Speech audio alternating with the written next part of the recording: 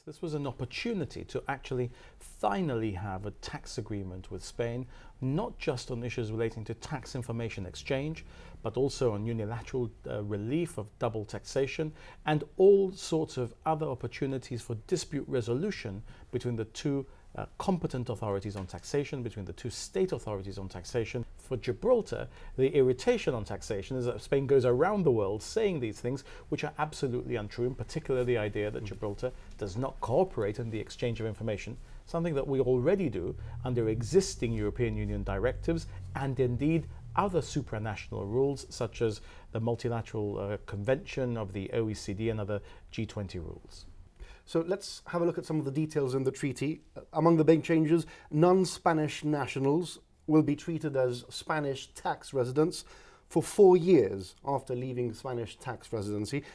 For people who live in Spain and might be returning to Gibraltar for a number of reasons, among them Brexit, is this bad news? It's not bad news at all. You talk about returning to Gibraltar, you must therefore be talking about Gibraltarians. A Gibraltarian will not be under the Spanish tax net for another 5 years. In other words, a year after ratification and 4 years after that. So 5 years before you are stuck with the rule that you will continue to be taxed as a Spanish citizen for 4 years. So this is a very, very good deal indeed, because it allows people up to 5 years from now to be able to ensure that they're not caught by the Spanish tax net in future. Although if you are living in Spain, you are presently governed by Spanish domestic rules and you are presently subject to taxation. This agreement doesn't do that. If a spouse or a dependent relative of a Gibraltarian is living in Spain, the individual will be considered as taxable in Spain. That means that an individual genuinely living in Gibraltar could end up being taxable in Spain. Is that? No, that's not the case. If a Gibraltarian or a person living and working in Gibraltar lives and works in Gibraltar, they will be taxed in Gibraltar. But if there are evidential disputes as to whether or not that person actually lives in Gibraltar, then one of the things that will determine where that person actually lives is where their centre of vital interest is. Now, that's what the model treaties talk about, the centre of vital interest.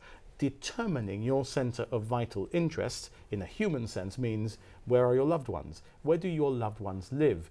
Do you actually live with your loved ones? This is a way of trying to work out whether somebody is cheating a revenue authority in any place in the world, and that's how it's been translated into this treaty, in keeping with the existing rules in Spanish law.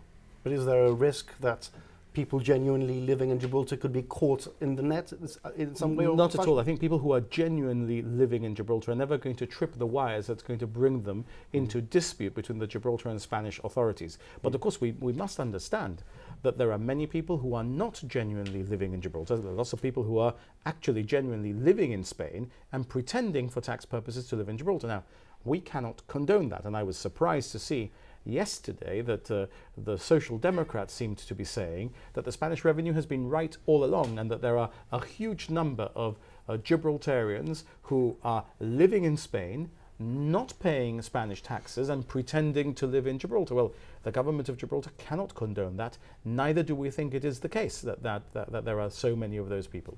And if there is a perception that there are concessions made in the tax treaty by the UK, who's the party who's signed the treaty, of course, and this is perhaps the price for Gibraltar not becoming an obstacle in the Brexit process. What would you say to that? I would say that whoever puts that interpretation is completely wrong. Look, let's be very clear about what's happening here. Gibraltar has seen an opportunity to finally do a tax treaty with Spain. Most in the finance center think that this is actually a very good thing that opens potential areas of business for Gibraltar and clears areas of international business that have been closed to us before. In fact, if anybody thinks that a cabinet led by me is going to make any concessions to Spain, they are very, very wrong. When I say not one breath of air, not one drop of water, not one grain of sand, I mean it. But look, if you were to think that perhaps Fabian Picardo had lost his senses with so much Brexit, you also have to believe that Michael Llamas and Albert Mena and Joseph Garcia have lost their senses. And if we bring to the Gibraltar Cabinet a tax treaty that makes concessions, then you have to believe that Joe Bossano, who has not been involved in the negotiation, but when he looks at the agreement, is also going to lose his senses. There are no concessions in this tax treaty. We would not have done concessions to Spain in a tax treaty or in any other document, and Joe Bossano would not sit in a cabinet of a government that was making these concessions. Let's be clear about this. The tough guys, when it comes to concessions and defending Gibraltar's interests, are in the GSLP and in the Liberals, not in any other party in town.